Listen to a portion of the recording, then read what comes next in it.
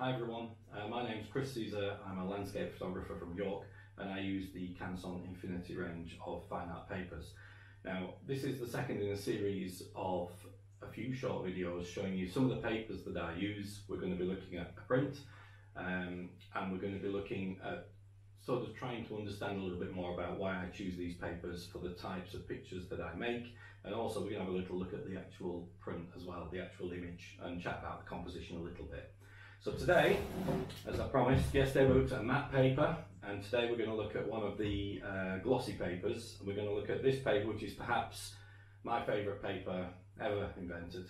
This is Canson's Platine Fibre rag. So I'm going to tell you a little bit about the paper when we've just had a look at today's image, and I'm going to explain to you why I particularly like this paper, what benefits it gives me.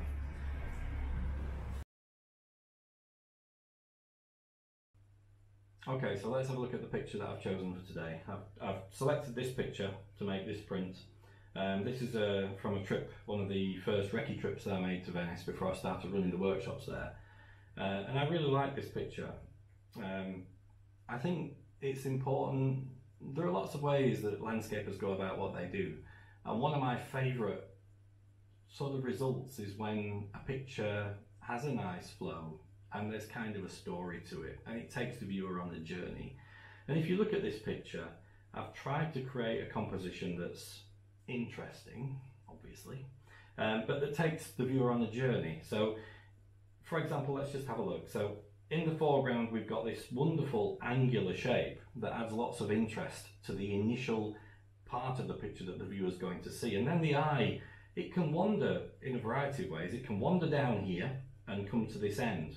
And this building here is quite important, I feel, because it anchors the picture on this side. It gives the picture a finish and a little bit of information to the viewer about perhaps how wide this area is. Without that, we wouldn't be giving that information. So the eye can wander down here to this lovely picture. It can also go down the canal, through the heart of the image and out this way. But the bridge itself I've decided to place centrally because I feel as though this plays an important role in taking the eye across to the other side of the picture. So this leading line is bringing you to this corner, this brings you to this corner. But whichever one of those you go down, you meet the bridge. And the bridge kind of brings you back to the other way in this lovely little window and the lamp up here in the top left. I thought that this area was important, this little area, this triangle of interest with the circular window, the lamp and this little balcony. So the balcony is in its entirety, which means again there's another little bit of wall here anchoring the picture over on that side.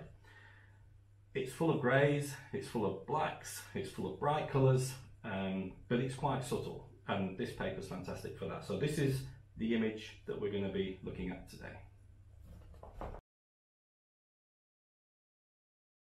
Okay, so why did I choose this paper? Well, I think it goes back to a process that I started a long time ago, maybe 13 years ago, 14 years ago, when I felt the need to find a manufacturer that would give me the tools to put down on paper something that would best show all the effort that's gone into making that image. So all those early starts, all that planning, all the revisits because the weather wasn't right when we first went. That's before we even talk about starting to work with the elements that are there when we're actually on site, the composition process. And that's before we even think about all the processing that we do, whether it's complicated processing, blending, or whether in my case it's simple processing because we use filters at time of capture to try and get as much right as we can then. But yes, everything still needs to go through a raw converter and be processed. So there's a lot of effort goes into each picture, and I wanted to find something that would let me put it down on paper in the best way that I possibly could forever. And I came across Platine maybe 7 years ago, and it blew me away. The level of detail is fantastic. It's a pure cotton paper, which is important to me. It's got no optical brighteners, which means it's going to have a long life. It's not going to discolour. There's no acids in there. It's got a fantastic feel. It's a fibre based paper, 100% cotton as I say, but it's got this fibre feel to the back. It's very easy to handle. Rolls are a dream to use. Some papers, you get the roll out of the box, you do the print, everything looks fantastic, and then the machine cuts the print and it coils up like a spring, and it's very difficult to work with. But the Platine is quite pliable. It's a pleasure to work with. It's got a slightly speckled surface. It's a typical traditional burrito type look, but it's not overly glossy. I would kind of consider this to be more of a semi-gloss than a full gloss. And it's perfect for what I need.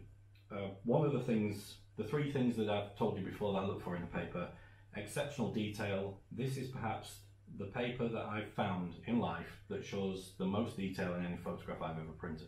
I love this paper. Also, it's got a fantastic D-max, which means that these areas with the blacks, where I need the blacks, are going to be there. But one thing about this paper that it's renowned for is its ability to work with the whole range of tones from white to black.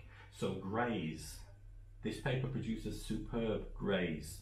And if you look at this particular picture, there's lots of midtones in there. There's lots of sort of light to mid greys, which this paper is an absolute dream for. So I use it because it feels good, it looks good, and it lets me put down on paper the colours and the tones that I've captured during composition.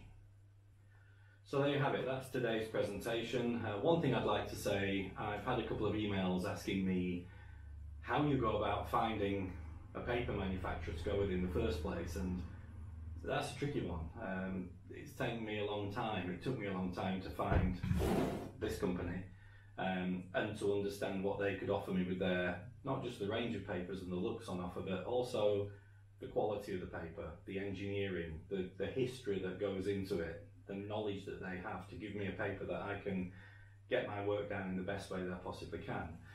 What I would say is find a manufacturer that you have heard of, that you know, that you trust, maybe that someone else uses, who says lots of nice things about them. Most manufacturers do sample packs. Canson certainly does a sample pack.